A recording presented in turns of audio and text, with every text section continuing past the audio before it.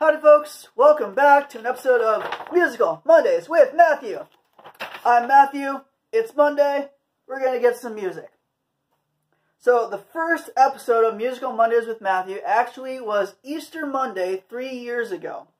And it was a Taylor Swift Easter parody. So I decided this year to kind of go back to my roots and try to write another Taylor Swift Easter parody. So yeah, so this is this year's offering of Taylor Swift Easter Anthems, I guess, for Musical Mondays with Matthew. So with no further ado, let's just go ahead and get to the music here.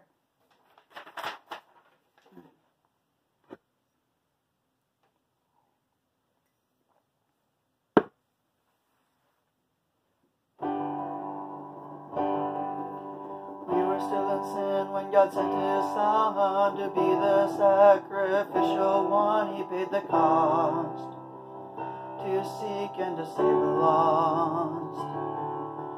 Emptied Himself of all His glory, and what is the greatest love story? Came to save all His people from the sin and the grave. Grew up before us as a tender shoot, but it turns out in Him our hope has found its root, because He's the only one that can reconcile us to our God. Cause God made Adam and then even He fell, dooming us all to a destiny of hell. And our situation seemed mighty hopeless, but the Father sent His Son who paid our debt for us.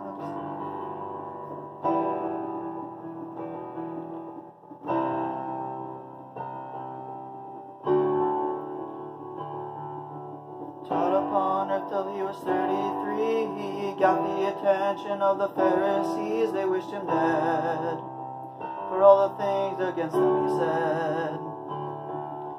During Passover He was crucified, but it was for your sins and mine that He died. He walked the path that led you, bearing God's wrath for us.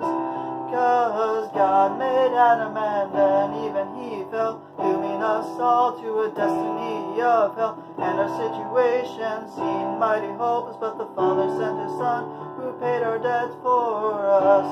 Father, forgive them, He cried from the cross. We gained new life thanks to His loss, and He bore our punishment. We deserved God's wrath, and we can be forgiven and reconciled to our God.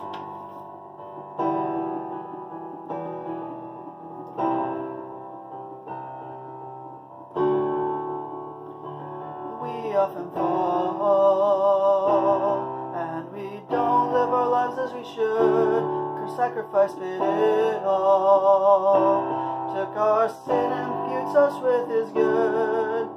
Jesus died on Friday, there was earthquakes, lightning, darkness, and it seemed He'll won, and our condition was hopeless.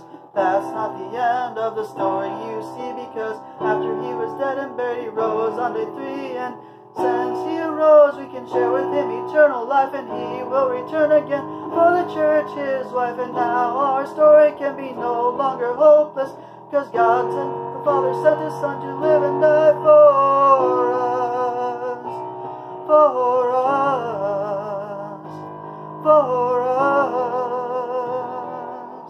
We were still in sin when God sent His Son.